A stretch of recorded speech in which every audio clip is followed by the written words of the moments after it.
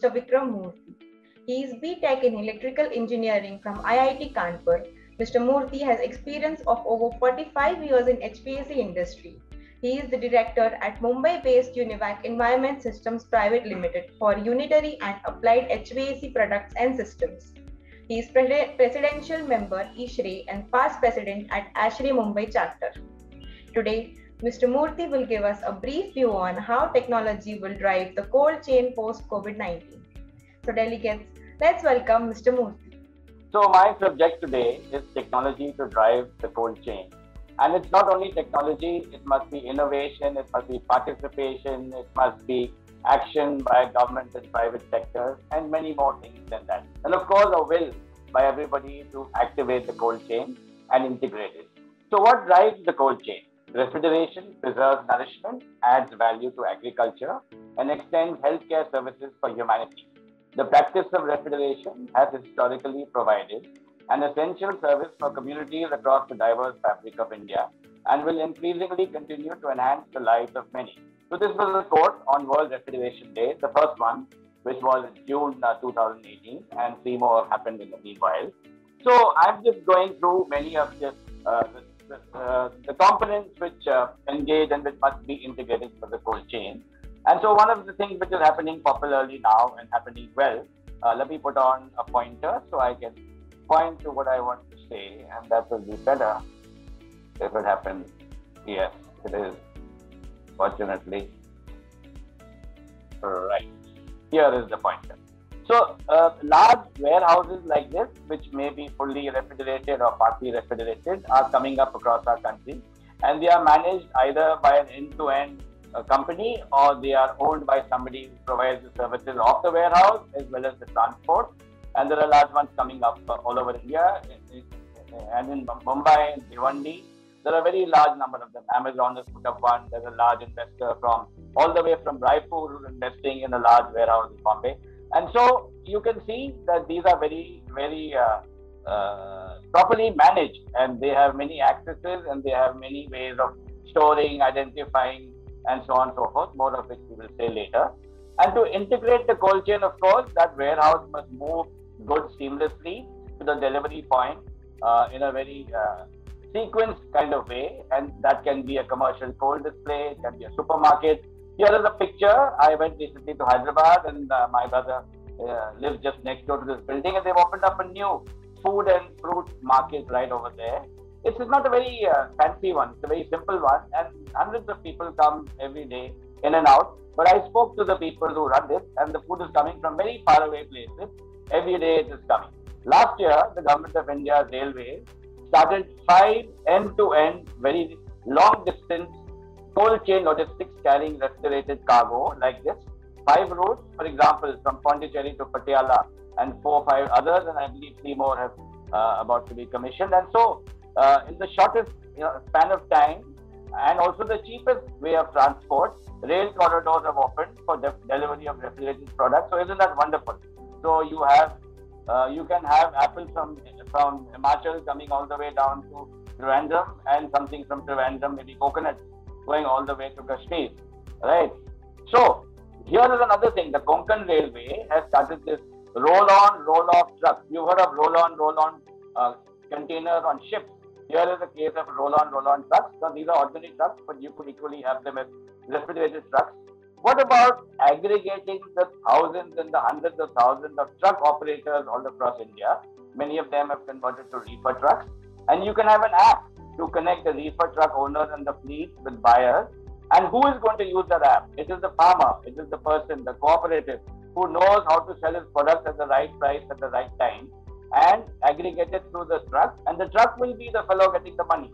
So the money will come from the truck transporter, and so it will be assured and a good service, and everything can be tracked, all the money can be traced, the movement can be traced. Enhanced reefer container management. You've all seen containers like this, refrigerated containers. They've been around for a long time, but managing them well, getting them back quickly, integrating the way they load and unload, all these things have to happen seamlessly. And of course, these are the more recent edition of this phase change materials. I've spoken about it before. So I won't go into the techniques of it, but rest assured to know that it doesn't require continuous refrigeration. It stores energy in the form of phase change materials.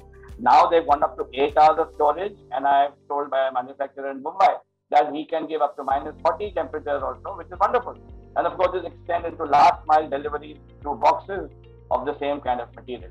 And this is going big. Digital tools and software to manage the cold chain. So you guarantee the product quality, time, and everything else, what is happening in between. The temperatures can be logged and you can see it or directly on your screen, and all of that thing. The billing can be managed. So software is going to be a big integrator.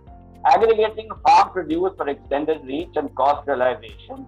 So there are cooperative farms now, especially in Maharashtra, which produce and aggregate farmers' produce into pack houses where they are sorted, packed, and there's warehousing thereafter, the dispatching, retailing. They even manage their own stores.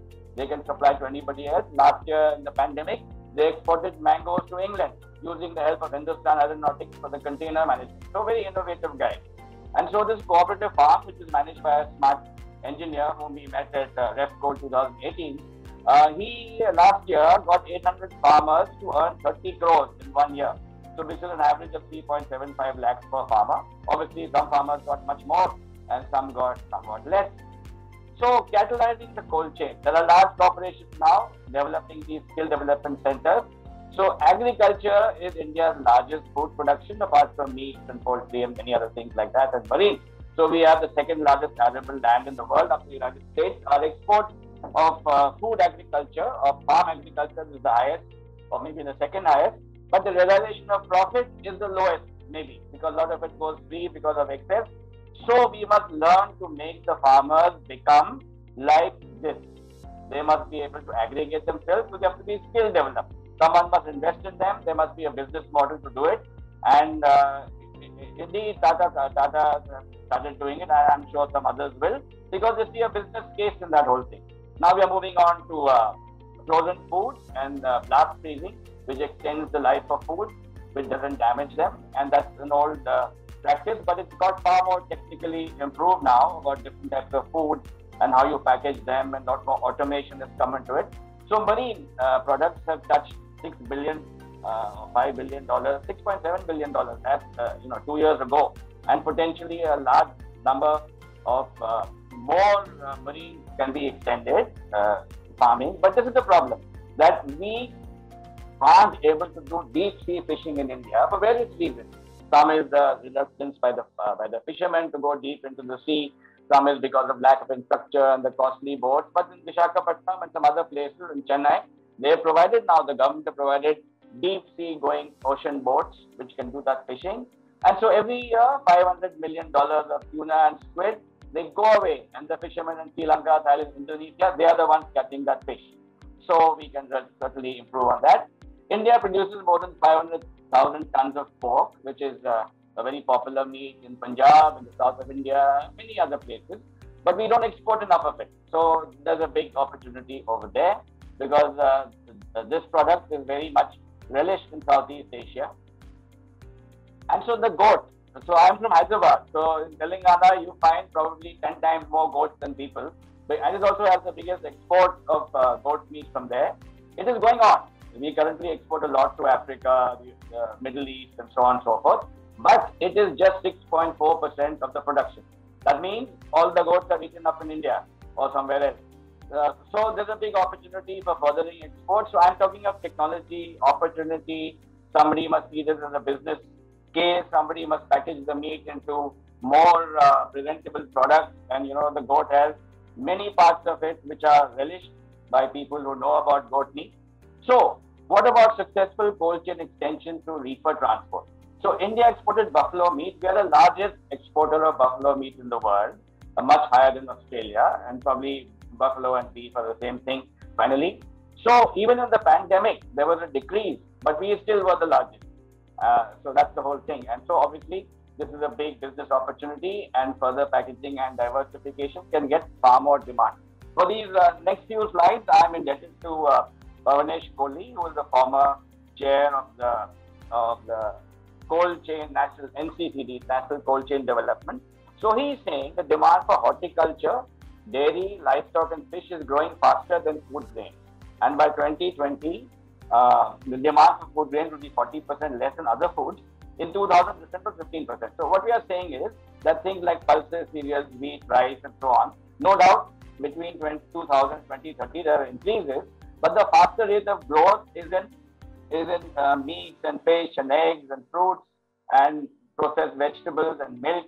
So these are growing faster. So what does this all mean for us? It means refrigeration is very much required, and that has to be properly channelized.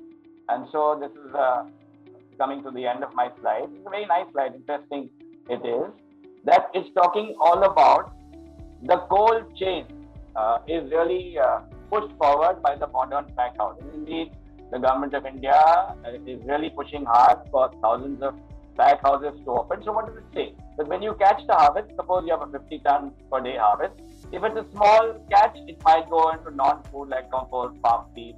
If it's slightly bigger, it might go processing into juices, mixes, jams, such as that Sayadri Farms in Nashik. It is 15 tons a day. It might be meat, so it might go into a reefer container, go to the cold store market, or it might go to export, like the beef buffalo guys are doing in Andhra and Telangana, and go very far away. And if it's 25 tons a day, it can go to the good old the consumer, to the mandi system, which is existing. So there's a multi-layered way of processing food using the modern pack house as the, shall we say, a node for making everything move. So this is where the technology has to come in. This is where this management has to come in. This is where large investors have to see opportunity. So business processes happen when people see opportunity.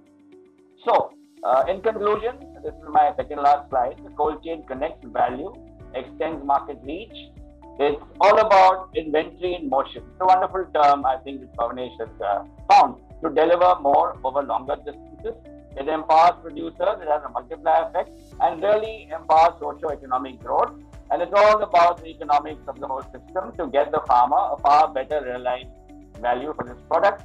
It safeguards value, and it really is inherently the backbone for agriculture's future, for which, we're the second largest arable land in the world. So why don't we help everybody in this process? And of course, it offers a logical, sustainable, and everything must be in that manner to allow humankind to continue to progress.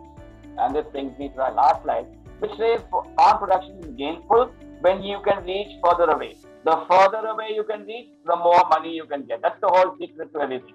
You can go onto those trucks which go from Pondicherry to Patiala, and you can get more money because they will get food there which they don't get in their place. So that's the whole thing. And otherwise, if it's a short term, there's a loss because there's surplus. And the other thing is that because there's lack of delivery, there's a big shortfall in supply.